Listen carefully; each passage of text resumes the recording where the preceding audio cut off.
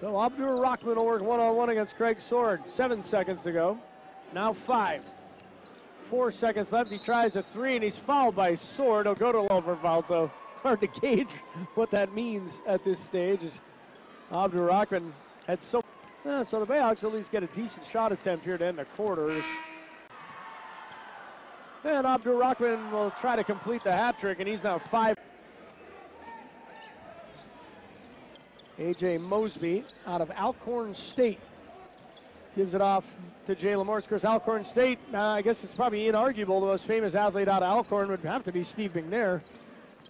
As here's Chapman with a three-pointer from the left wing. That's no good.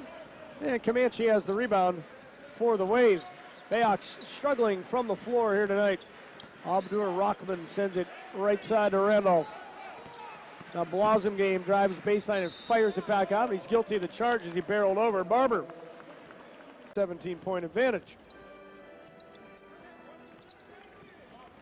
Nice backdoor bounce pass. Pointer to Melvin Eli. First played in this league. Traded in the shorts for suits and seems to be enjoying himself in Canton.